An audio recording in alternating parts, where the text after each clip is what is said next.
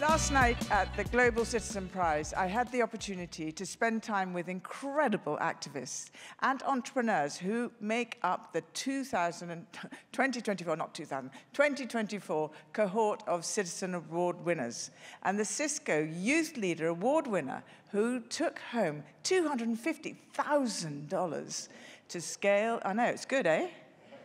I mean, that's huge, exactly. To scale their work. You'll hear from him in just a minute.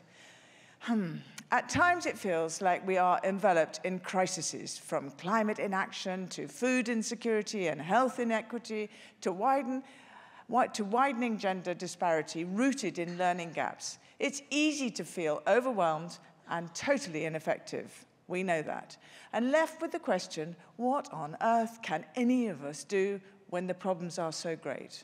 But the courageous and the innovative leadership of those celebrated, they were so celebrated last night for their work, should give us all massive hope.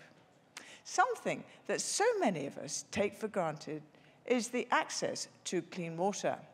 It's an issue that this year's Cisco Youth Leader Award winner, Ricardo Alba Torres, has made his passion.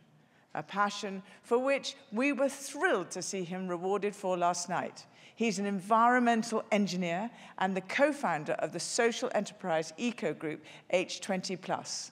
It's incredible, and he's joining us now with Cisco's Chief Social Impact Officer, Brian Tibbins, to tell us about the incredible impact he has had in communities across Colombia and the LATAM region. So please, all of you, please welcome Brian and Ricardo. Yay!